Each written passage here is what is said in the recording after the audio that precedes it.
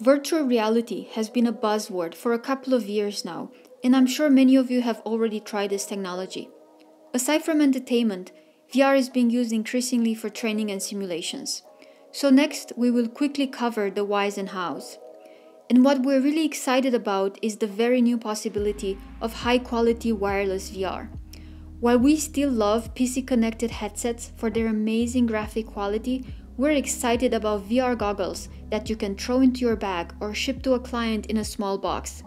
No expensive computer or wall-mounted sensors required. We have two options for wireless VR, fresh on the market in 2019, the Oculus Quest and the Vive Focus. But first things first, we have prepared a few steps for assembling a signal light. Using different types of written and visual aids, we've made it super simple for the user to understand the step-by-step process involved.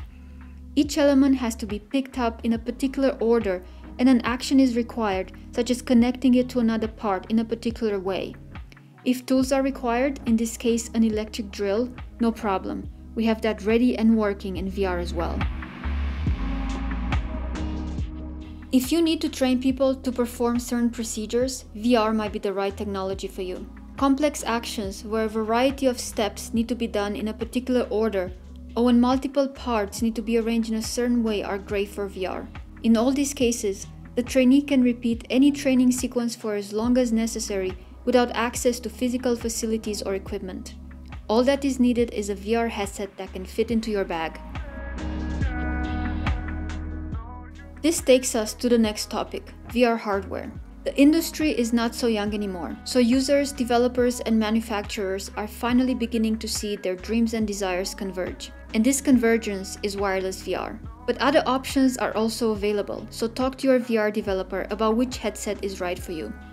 And here we are at step 4, the right VR developer. Rule number 1, test something they have already done. Are the interactions smooth and intuitive? Does their visual style fill you with joy and make you wish you could stay in VR just a little longer? If yes, you might have found your developer. First and foremost, the developer needs to understand the product or the procedure that you want to recreate in VR. They will then create a storyboard with all the steps involved. You will also need to provide 3D files of your products. Almost any 3D file format will do. If there are any objects for which you do not have a digital file, your developer will generate a 3D model based on photos or technical specifications. As soon as you give the go-ahead on the storyboard and send the 3D files, the developer can start. There are two main parts to the process of creating a VR app: preparing the 3D assets and programming. Workflows will vary from studio to studio, but preparing the assets for VR first involves cleaning up and optimizing the geometry.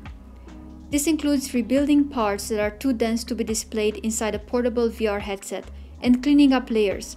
Because remember, the original 3D files were most likely intended for fabrication. Depending on the level of realism that you're after, another important part is creating textures and texture maps.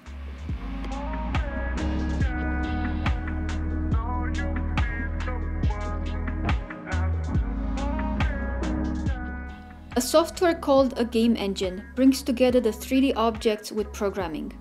Yes, it is the same software used to develop video games. Coding is mainly used to enable and define interactions, as well as to control the flow of events. In our example with the control lamp, a series of object highlights and talk bubbles appear and disappear to guide you through the steps. This means that the software is tracking which objects you are currently touching or holding and is helping you along by displaying the right clues and instructions. Coding can also be used to control the appearance of some objects and for special effects.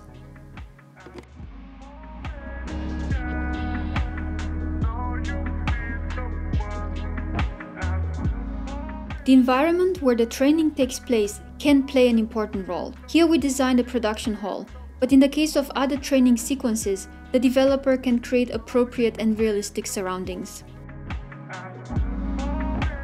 Some companies spend large amounts of money flying people to training centers or flying engineers out to clients. With the VR app, you can invite people to join live sessions or Q&As from any location in the world. And in some cases, shipping them a headset might be cheaper than a plane ticket. A participant forgot something? They can play a recording of the session or practice using a step-by-step interactive tutorial. VR can be both exciting and intimidating. A lot of aspects have to be taken into account, from development costs to hardware cost to deployment strategy and the company's short and long-term return on investment. And here we are back to an earlier point. The right developer should be a reliable and knowledgeable partner in all of this. They should be able to provide a project plan with proof of concepts, milestones, and checkpoints. If you would like to find out more or have any questions, we'll be happy to chat with you.